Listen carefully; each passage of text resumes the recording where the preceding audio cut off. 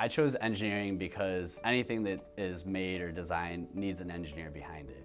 So really I can go and put forth that degree to anything that I really want. If you're going to go into this career, it's almost expected of you to have an internship while you're doing it. Rock Valley College has actually prepared me really well for the internship. Especially now that I'm working the job, I can tell how much it's improved me. Professor Clark, for instance, he teaches all of the SolidWorks programs and has shown me that there are real aspects to what he teaches in class. For an intern in a small business like this, you will get a little bit involved in everything that a business normally does. So not only the design and engineering side and the manufacturing side, but also a bit of the sales side, quoting side, understanding suppliers. If things go wrong, you get involved with all the quality issues or non-conformances and understand how that works, along with problem solving and continuous improvement ideas.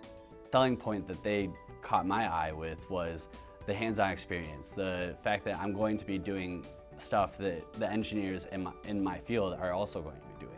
With RJ Link, we're a small company that do a lot. Most small businesses don't do design or engineering work. They do have engineers, but they don't do the product development side. So we're small, and we do that because we put out a custom gearbox design for many of our customers.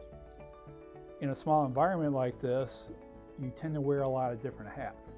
So not only are you a designer, but you're also out on the shop floor working with the machinists and the manufacturing engineers, trying to sort out what works best, how to improve the processes, the designs. So an intern in a small business like this get a lot of exposure really quick. My experiences with RJ Link have, it's actually been really nice.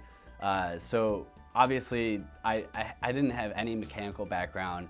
I just took classes at Rock Valley College, I got my associates, and now I'm going to NIU.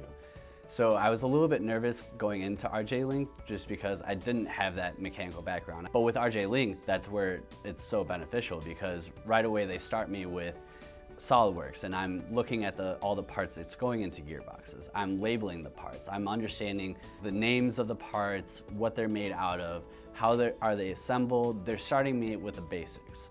Lead design engineer, he always says that everything's easy, you just have to know how to do it first. And I think that speaks volumes in the aspect of when I do have an issue and I'm trying, working on it for probably more time than I should, and I go ask Mike, it always has a simple solution. And I think that dealing with that, but over and over and over again, I'm learning, I'm growing, I'm building my engineering tool belt. And that's where the company is investing in me. They're building me up to be a well-rounded engineer in the future. There are needs for more people with the technical background. As you know, this world is becoming more and more technical. Thus, products, equipment, even the machines require more people with technical skills than it used to be.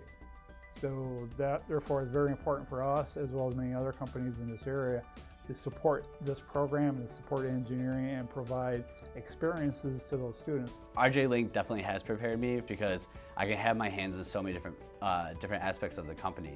When you go to Rock Valley College, it's affordable, it's convenient, the professors are amazing.